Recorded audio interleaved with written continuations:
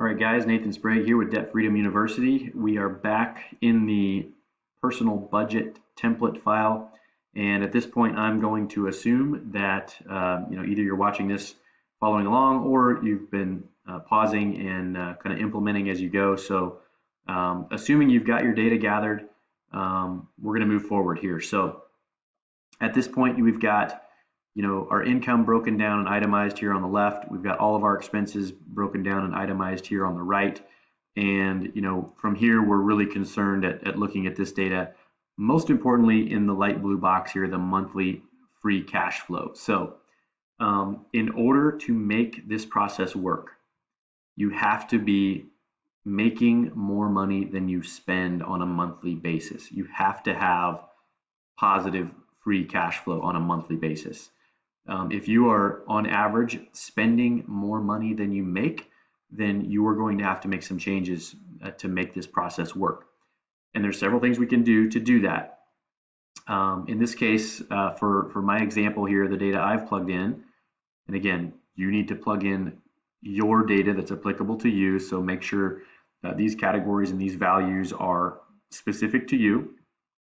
But in this case, the John Sample family has $325 per month of extra free cash flow. So that's money that they're not spending. That's income that is in excess of their total monthly expenses. So they have $325 worth of monthly free cash flow. Now, if your situation is different, such that that number is negative. So I'm just going to change a number here just to show us an example. Let's say I'll pick credit cards here. Let's say instead of $700 per month, let's say they owe $1,200 per month on credit cards. Okay, as we go up here, you can see the monthly free cash flow value changed to negative $175. So they are now in a situation where they are, on average, on a monthly basis, spending more money than they make. That's not going to work. So if that's you, there's a couple things we can look at. And one of the things I'll talk about in a later video, but it's something I refer to as inefficient dollars. So I won't address that here. We'll talk about that in one of the future videos here. But there is something we can do to look to capture what I call inefficient dollars and redirect them towards this strategy and essentially change this number. But outside of that, there's really two things you can do. You can cut expenses, which part of this program is really designed to accomplish these results and pay down your debts quickly and efficiently without having to sacrifice lifestyle. So we don't really want to cut expenses if we don't have to, but that is certainly one thing you can do to change that number.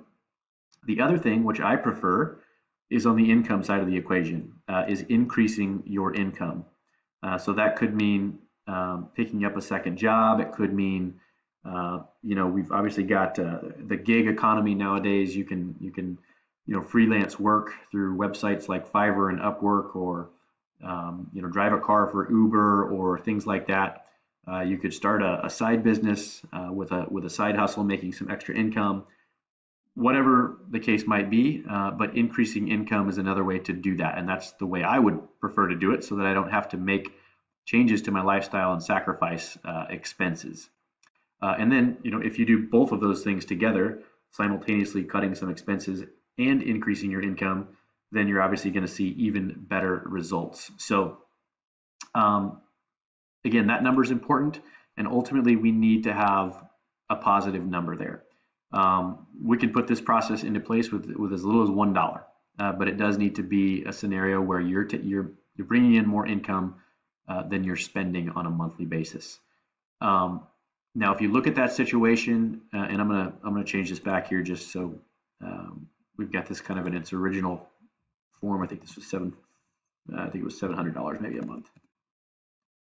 Yes, they were at $325. Okay, so if you're looking at your budget and you've scrubbed your numbers and you've put everything in here and you're still at a negative point, and you're telling yourself that Nathan, there's literally nothing I can do. I don't have enough time in the day to take care of my kids and work my job and do everything I do in my life. I just can't do anything possibly to increase my income, I don't have time for that. I would say to that, I would say, look, we all have the same 24 hours in a day, every one of us. You have the same 24 hours in your day as I have in my day, as Mark Zuckerberg and Jeff Bezos have in their days.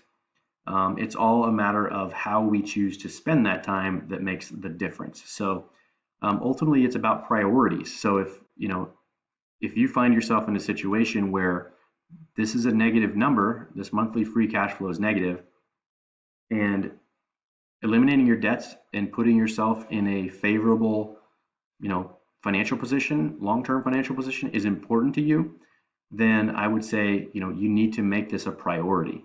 So you need to eliminate other things in your life to move this ahead in the stack if you really want to accomplish this. So just keep that in mind. There's always things you can do to change your schedule. I find that a lot of people ultimately end up, on average, watching a lot of TV and doing things that, they could be, perhaps utilizing that time to be a little more productive and earning more income. On the other side of the equation, again, if you must resort to cutting expenses, sometimes that's the only other solution. Comb through your expenses and you can typically find things that you can cut out. So if I'm looking at this example,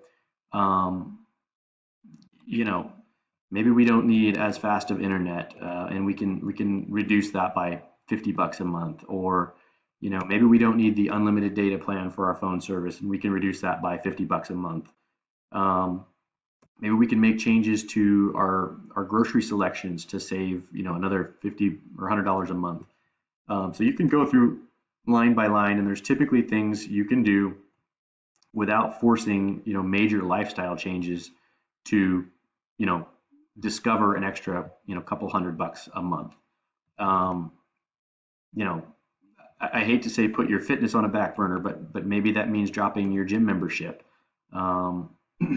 Maybe it means cutting back on your entertainment expenses. Again, we don't really want you to have to sacrifice lifestyle. That's part of this program. But if you absolutely cannot do anything to increase your income and you still have a negative free cash flow number in your budget, then you have no choice but to try and cut a few expenses. So comb through that, figure out where you can save some money, because ultimately you do need to have more money coming in than is going out to make this process work. And in one of the next few videos, we'll get into another area we can look at to capture what I call inefficient dollars to help boost this number even higher. So I hope you found that informative, and we'll see you in the next video.